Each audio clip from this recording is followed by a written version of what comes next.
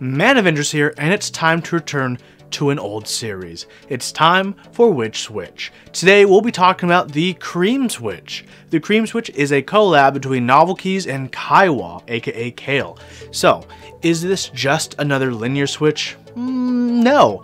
Typically, the housing of a switch is made from a nylon blend of plastic and features a palm stem. In the case of the Cream Switch, both the housing and the stem are made of palm. What is PALM? Well, PALM is polyoxymethylene, which is an engineering thermoplastic used in precision parts requiring high stiffness and low friction. Different formulas for PALM exist and are known as by other names such as acetyl, delrin, and polyformaldehyde. So why is this special? Well, PALM is typically referred to as a self-lubricating plastic due to its low coefficient of friction. So in theory, instead of having a smooth plastic rub against a not as smooth plastic, we're pairing that smooth plastic with itself. Does this work? Well, yes and no. If you push the switch down slowly, you'll feel this odd friction, almost like if you're wearing leather pants and sat on a leather chair.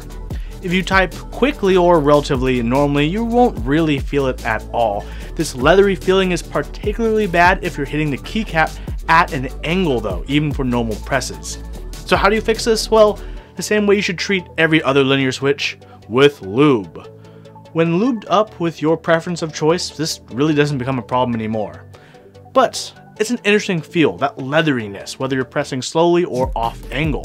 So I decided to investigate because this is something I felt and I wanted to see with objective data my confirmations of what's under my fingertips. So I made force curve graphs, 2 of them. Same switch, but you may notice the line for one of the graphs, it's much more intense than the other. Brief force curve crash course. The more swiggly the line, the more inconsistent the force as it increases, which means there is more friction. The graph with the more intense and swiggly line is a bit more friction, and as you can see, that was because I set the press speed at 0.5 millimeters on the left graph, whereas the right graph has a press rate of 1 millimeter per second. So it's interesting that we can see through my machine, the slower you press the switch, the more friction you'll feel with cream switches.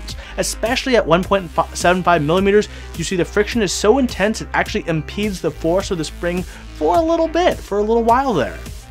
Both of the graphs have 5 different force curves laid right on top of each other, so it's not just a single press. So in more accurate force graphs, we can, really feel what our fingers feel, and let's examine the graph on the left, closer to reality.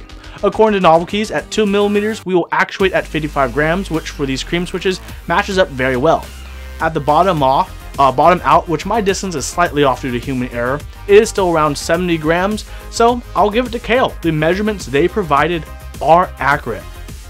So physically, the switch is pretty much the same as most all standard MX switches. It has PCB mount locating pins on the bottom, although on some PCBs I do find them a bit on the small side, so keep that as a heads up if you want to use them for like a plateless build. Something I've noticed about the palm housing, it's definitely a bit more brittle than the traditional nylon blend switches are made of, and I find it easier to snap palm top housings by accident, unlike with the normal nylon housings. So it's nothing to worry about in general, but if you're using thicker switch films, then that's where you may encounter some issues. So, how about the sound of the switch? It's definitely a higher pitched sound that some may like and others may dislike. Of course, lubing will bring that pitch down a little bit, but it's still typically regarded as a higher pitched sounding switch whether you lube it or not. For some typing samples, I have 3. First, stock switches on my stainless steel switch tester with a GMK keycap.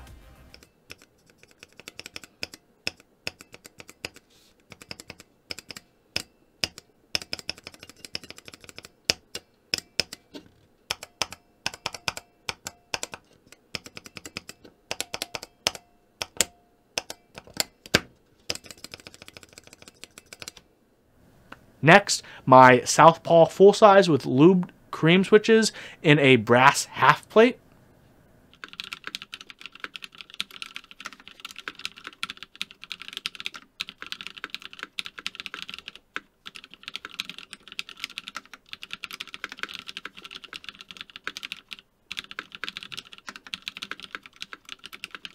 Finally, my JNV2 with lubed creams in a brass plate.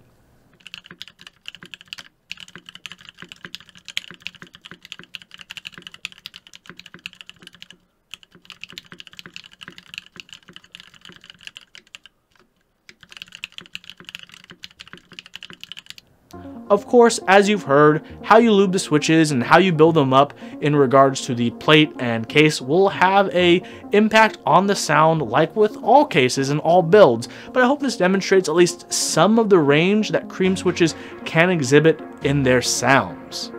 Overall, do I like these switches?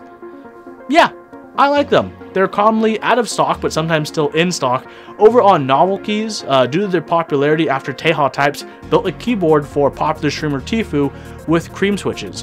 When they come back in stock, and if you're quick enough on the draw, use my promo code HUEY for 5% off your order of creams when you order it. So, yay, thank you Novelkeys for giving us that promo code. Thank you everyone so much for watching. I hope you enjoyed this revival of Which Switch. Let me know what you all think. If there's anything in particular about switches you'd like me to cover in the future, please let me know in the comments down below. What am I going to be covering the next episode? The new Blueberry switches. So keep your eyes out for that. Thank you for watching and keep on keyboarding.